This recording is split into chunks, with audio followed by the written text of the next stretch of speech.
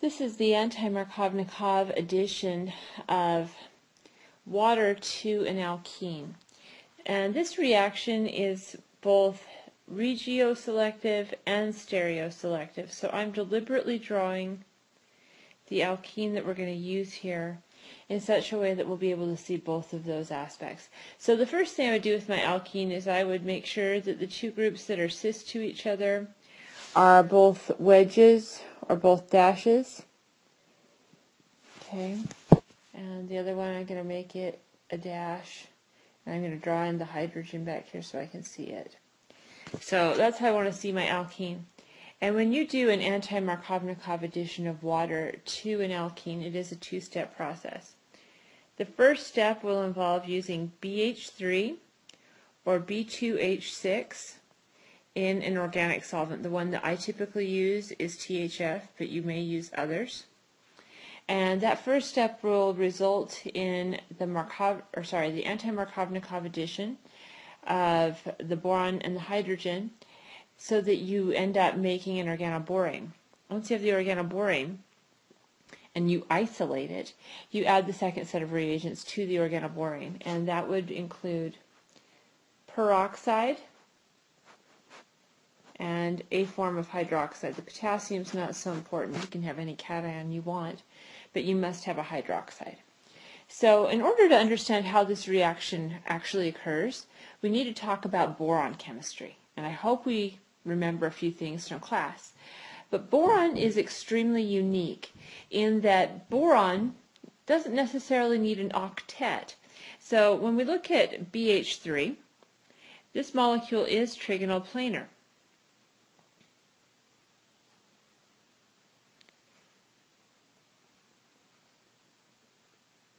And there is an empty p orbital on the boron.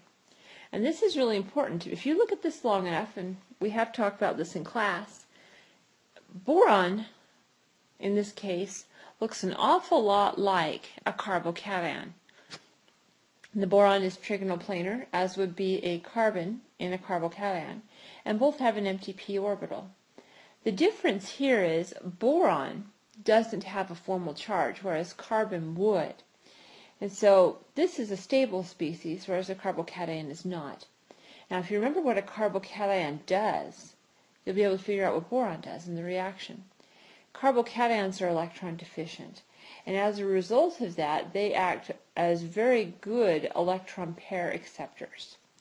Boron doesn't necessarily want to accept a pair of electrons, but it can because it has an empty p orbital.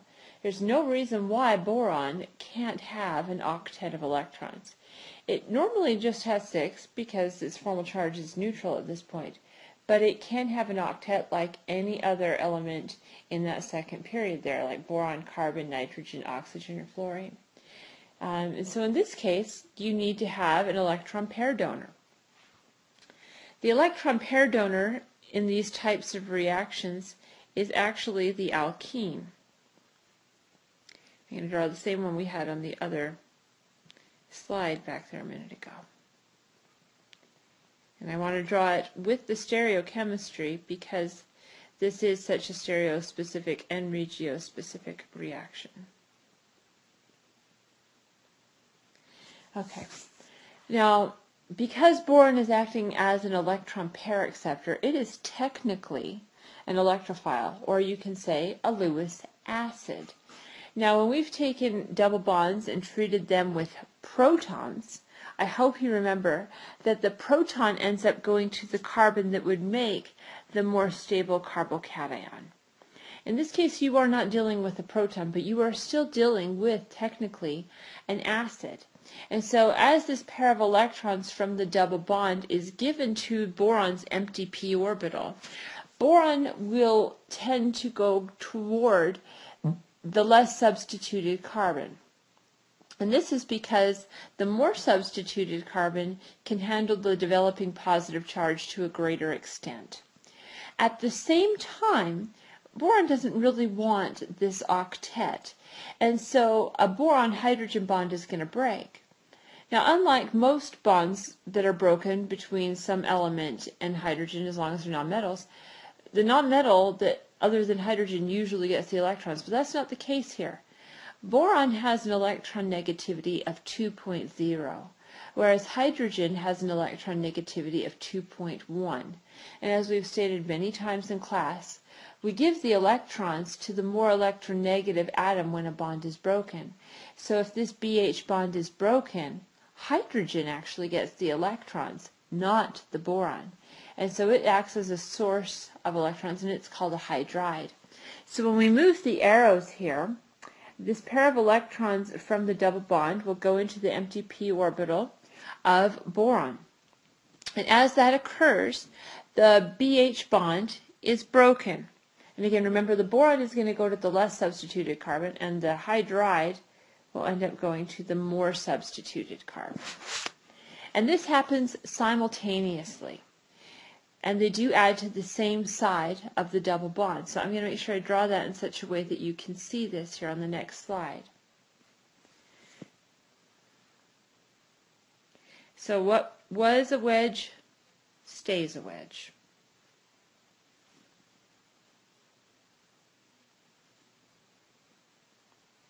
And what was a dash stays a dash.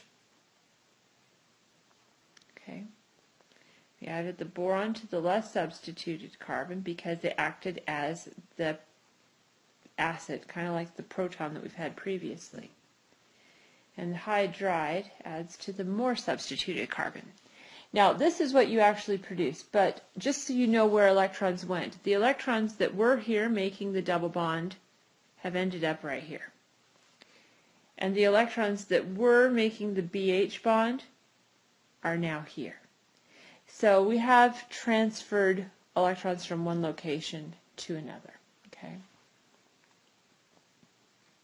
So I'm going to redraw that complex without the colors so that we can see that and see what's going to happen in the next step. This is isolatable. Now I'm going to draw on my boron R groups because this process would actually occur 2 more times, since there are literally 2 more quantities of hydrogen on that boron. So I'm just going to write those as R groups. They may be hydrogens. They may be other alkenes that have added to that boron at that point in time.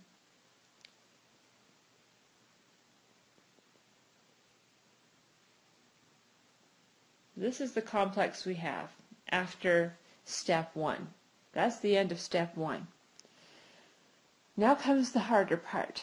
This is step 2, where we add the peroxide and the hydroxide. Okay. Initially, you would have a separate flask where you react the peroxide with the hydroxide. And what happens in that flask is normal acid-base chemistry.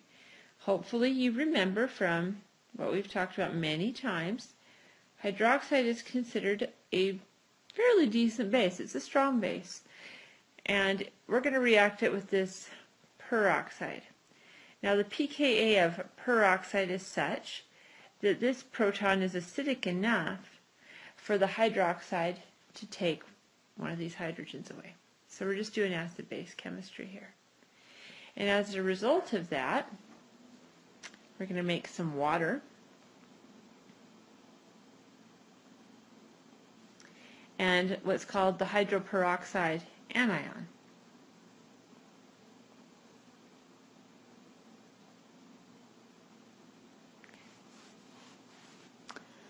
Now, this hydroperoxide anion right here is what's going to do the chemistry in the next step. So I'm going to redraw some things again on the next slide for us for a moment.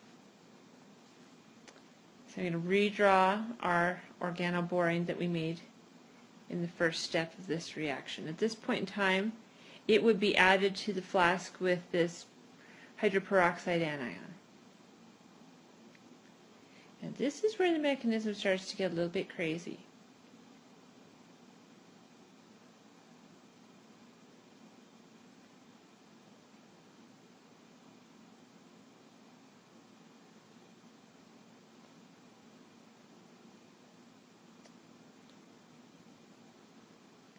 Now this anion is still a decent base. It's not the best base we've ever had. It's not as strong as hydroxide, That's good because we like to do favorable reaction chemistry. That's why the last step worked. But it's still a good base. And boron, as you can see here, is again going to only have 3 groups attached to it. So it is again trigonoplanar, and it again has an empty p orbital. And again, it's going to act as an electron pair acceptor. So what's going to happen here is this oxygen will donate its lone pair into boron's empty p orbital. As a result of that, we make a new intermediate.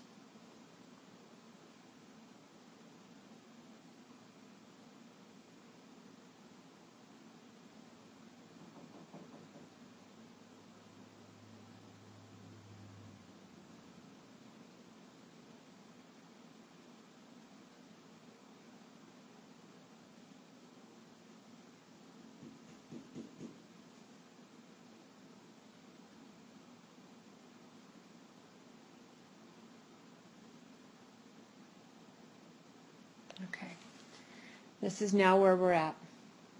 Now, as we've mentioned previously, oh, forgot my charger here, it's important. Boron doesn't really want an octet. It can have an octet, but it doesn't really want an octet. So, boron's going to break a bond to one of these 4 groups attached to it. The most polarized bond, as you can see, is the boron-oxygen bond. And if that bond breaks, oxygen will take the electrons. And that would be non-productive chemistry. You go right back where you were a moment before. The other option is to break the boron-carbon bond. Now, this is an option. And it's actually what is going to occur. Now, out of those 2 atoms, carbon is the more electronegative element. So carbon will take the electrons in the boron-carbon bond. And this is kind of sort of like a methyl shift or a hydride shift. It moves those electrons over to an adjacent atom, and it's actually going to move those over to the adjacent oxygen atom. As that occurs, oxygen says, hey, wait a minute, I can't have 3 bonds. So an oxygen-oxygen bond has got to break. And this bond is broken, and the electrons are given to this other oxygen. You're going to get a totally new intermediate.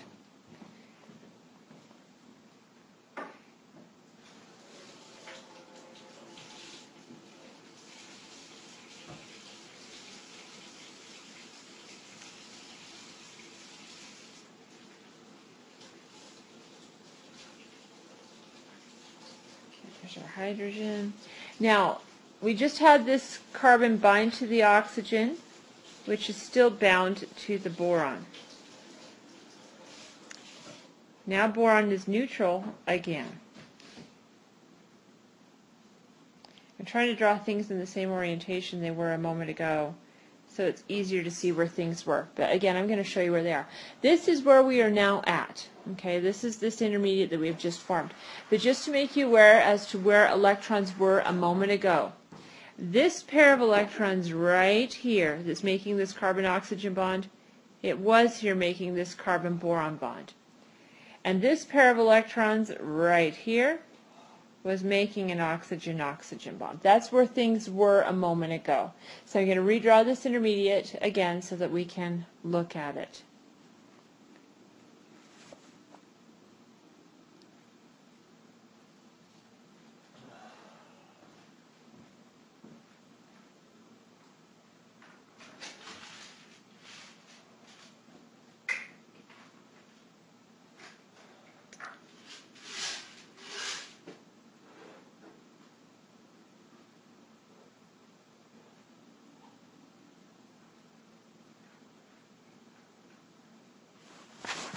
And then we also have some hydroxide in here. Okay.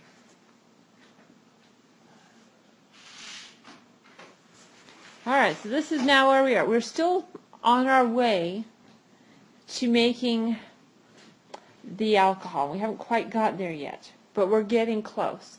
It's now water that comes in and does some business. Now we made water in the very first step of the second half of the reaction. Yeah, bear with me as we start doing some chemistry. Now remember, boron keeps playing this hot potato game with the electrons. It can't seem to decide if it wants to keep 6 or if it would rather have 8, and it has this empty p orbital. Now hydroxide could add back into the system, but that's not going to get us anywhere productive. But water will get us somewhere productive. So what's going to happen is this oxygen of water is going to donate its electrons onto boron's empty p orbital. And as that is occurring, boron says, hey, I don't know if I really want an octet of electrons, so I'm going to break the most polar bond that I have, which is this boron-oxygen bond. And those electrons are going to go to the oxygen. That means the oxygen is gaining a negative charge. As that is occurring, oxygen will use those electrons to pick up a proton from water. As that proton is being picked up, the OH bond breaks. So we've basically got a big cycle of electrons moving around. So again, the oxygen from water donates its lone pair to the boron. As that happens, boron breaks a bond, and it breaks the most polar bond, the boron-oxygen bond. Oxygen is more electronegative, so oxygen takes the electrons. It's gaining some negative character. And as that occurs, it uses that extra electron density to pick off the proton from water. And as that proton is being removed, the OH bond breaks, and oxygen gains that electron density. So as a result of all of this, what do you get? Well, you make the alcohol that we've been shooting for all along.